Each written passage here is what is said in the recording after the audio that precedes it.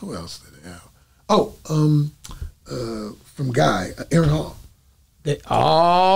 Now we talking Aaron Hall. Yeah, Hammer used to work with Aaron Hall. Now you take me somewhere. Yeah, Aaron Hall. It goes back. He had a Vlad TV interview, and he said he was at the P. Diddy party, and allegedly he came through. He said that he come through after everybody. When he messed with it, like they were running these things on different women, and this what he said on it. And everybody else go, but they know when he come through, like he coming through like with the he that guy, like this was on play. I'm telling you, bro, these parties is really people. And what I don't get is that those parties, this is what I don't get why everyone's talking now about these parties.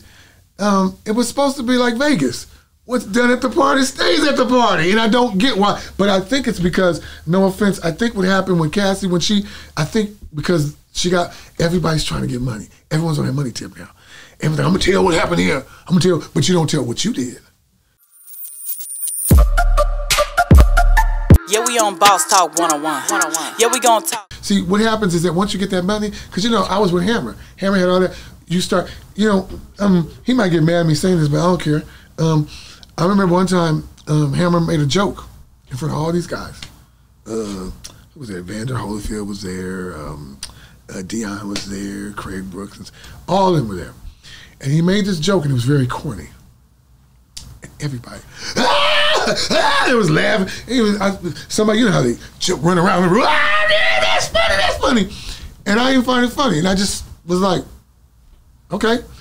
And later on, I remember him coming to me and said, you know what I like about you, Lamar? He goes, you real. And I said, why you said that, Ham? He said, I said that joke intentionally to see who would laugh and who wouldn't. And I was like, oh, that's deep. That's real deep. Because he said, watch what people, what he say?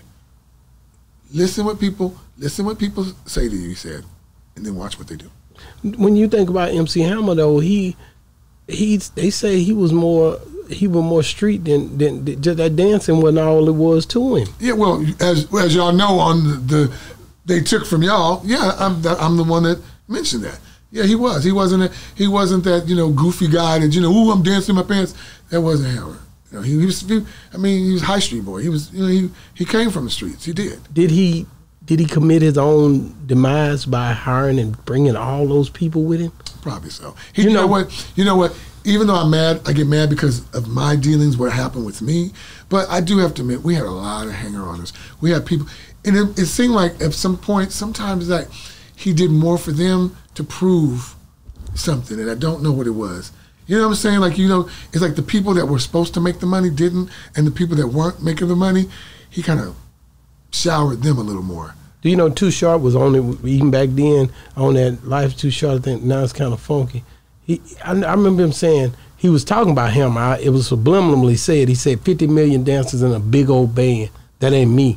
I'm from old school. You know what I mean? Play the instrumental, grab the mic, and I'm cool. Like, he knew that was overkill. You didn't feel that when you was in the midst of it? Because it was a big movement. But you have to realize that I came, even though I was in the midst of it, I really came during the first bankruptcy. Oh, okay. So he was restructuring everything. He kind of realized that he kind of, you know what I'm saying? Because what happens is that when you have those, you forget you got insurance. You forget that you got lawsuits because your people that work for you, they don't sue the people that work for you. They sue you because you're the big boss. You don't want all the money. Nobody want to peon. They're like, I don't want to get 20,000.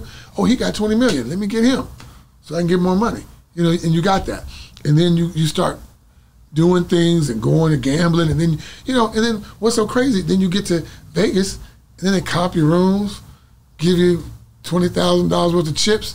Then you put down $200,000 of your own money. Then next thing you know, you lost $500,000. What did you do? What did you see in Hammer that made you feel like he was not as just Mr. Dancy? What made you feel like he was street?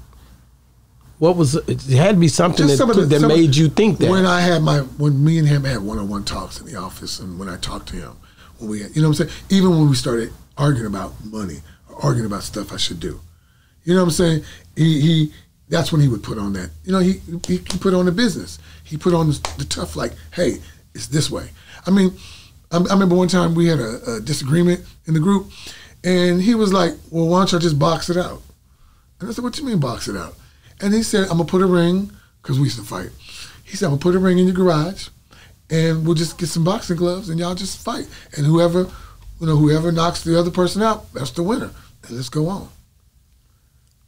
And I think that was not a bad thing, because during that time... But he was saying that's what you need to do so that y'all, you know, instead of you trying to kill each other, go ahead and box it out. That was the old school. That's what they done. I mean, but that's him. That was him. And that's what he would want to try to set up. Actually, that's what he would do. He would make this actually happen. Yeah, we actually had people in the camp, and he would have boxing man. He would be like, yeah, y'all just duke it out instead of y'all. You know, it's better than that than you coming back with a pistol and trying to shoot somebody. Wow. You know what I'm saying? Who all was in that group that was popular during that time? That I know 357 was. Fred Ho, 357. Go for it. What's his name? I can't think of his name. You had Ace Juice, 357. You had, of course, Angie B. Wow. You had us. A lot of people don't know Hammer and his brother Lewis. You know, they were the managers for a lot of, like, Heavy D, Ralph Tresvant. Who else did they have? Oh, from Guy, Aaron Hall. Now we talking Aaron Hall. Yeah, Hammer used to work with Aaron Hall. Now you take me somewhere. Yeah, Aaron Hall. It goes back. He had a Vlad TV interview, and he said he was at the P. Diddy party, and allegedly he came through. He said that he come through after everybody. When he messed with it, like they were running these things on different women, and yeah, this what he said on it. And everybody else go, but they know when he come through, like he coming through like with the he that guy, like this was on play. I'm telling you, bro, these parties is really people. And what I don't get is that those parties, you know, this is what I don't get why everyone's talking now about these parties. It was supposed to be like Vegas. What's done at the party stays at the party. And I don't get why. But I think it's because, no offense, I think what happened when Cassie, because she got, everybody's trying to get money. Everyone's on that money tip now. Everything, I'm going to tell what happened here. I'm going to tell, but you don't tell what you did. You tell what other people did, but you don't tell what you did. And my thing is, they're grown people. You know, you know, if you did something, you did something. People were young at the time, and you have to realize that, and when, like Cosby, when you get that kind of money, you do feel like you white people and you're untouchable. You feel like you can't be touched because, you know, they've taught you how to get runners and how to get people out your business and how to blackball people, all that kind of stuff. So you think you can do that. But getting back to the religious stuff, what's done in the dark always comes out to the light. To the light. And God, and the thing is that, this is what I tell people.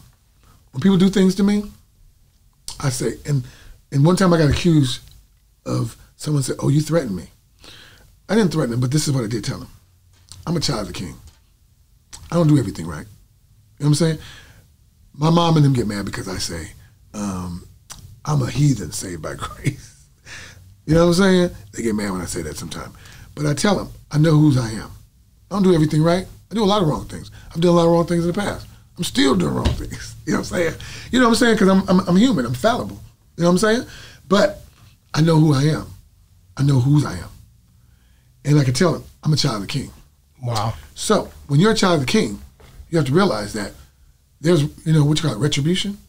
When you do things to children of the king don't take that lightly.